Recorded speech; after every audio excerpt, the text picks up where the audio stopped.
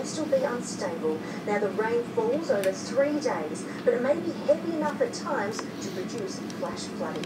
That can bring debris into waterways and trigger landslides. But overall, it is good rain. It's in an area that has missed out. Around the nation tomorrow, the chill continues in Brisbane, a top of just 17. It's the same in Sydney, but lots of gusty showers there. Light showers in Hobart and in Adelaide, and Perth is actually warmer than Darwin.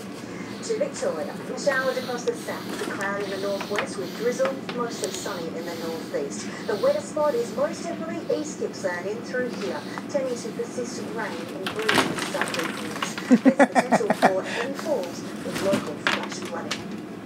Closer in names, it is a grey old day for your Saturday with showers passing through. They're most frequent in the afternoon hours, but it only adds up to a few millimetres. The city has a top of 15, and it's mostly cloudy tomorrow with showers passing through. To the 8-day outlook, winds turn southeasterly on Sunday, so because we've got that bay there, those showers, they will persist over western suburbs. They may see up to 3 millimetres. But the city and east should be dry on Sunday, top of 14. 15 on Monday, dry then, dry on Tuesday as well, up to 17. The chance of showers late Wednesday into Thursday, and then again later Saturday. So tomorrow, 15, wet with showers passing through. A few millimetres here, but nothing. An Australian paramedic working on the virus frontline in London has received a special hand-delivered thank you. Not one, but 6 boxes of Lamingtons, personally brought to him by Australia's High Commissioner George Brandis. Nick Fitzpatrick couldn't wipe the smile off his face.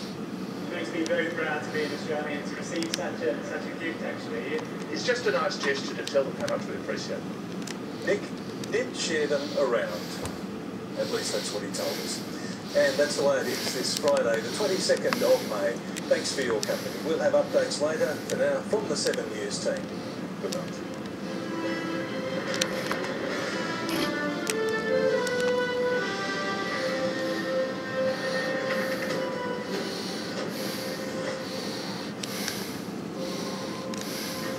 Hello, Zoe. Here we go. I have been watching you. We're at school. I'm a mum of 2. If you haven't had things under your nail and wondered if it's Nutella or poo at then you're not a mum. Kids have changed my life. People will never think that I am a woodwork teacher. They always picture this gorgeous bloke. I am hands down the coolest teacher in the school. You can ask any of the kids. I am Big Brother, and I have chosen you. Welcome to my brand new house. As a teacher and a mom, you'd be used to taking charge.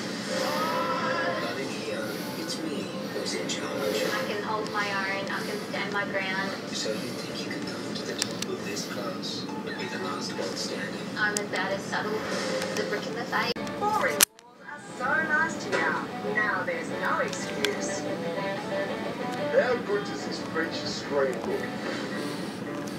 Need some veggie garden inspo? You can see just how much food we can cram into a space like this. What about printing your own funky designs with this state-of-the-art gadget?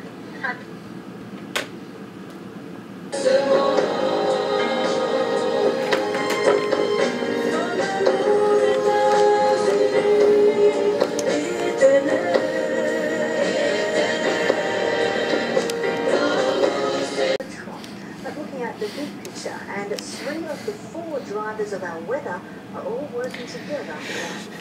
It's a huge cloud band you can see sending rain to northern Australia. This is how much they have seen in the past week. There's more than 500 millimetres in here near Cairns. And the cloud has meant that temperatures are as much as 10 to 15 degrees below the average. Brisbane today was a chilly 18, Darwin only 25. Now we're focusing on that rain that is feeding down around into this low that is off the southeast coast. The low is just close enough to bring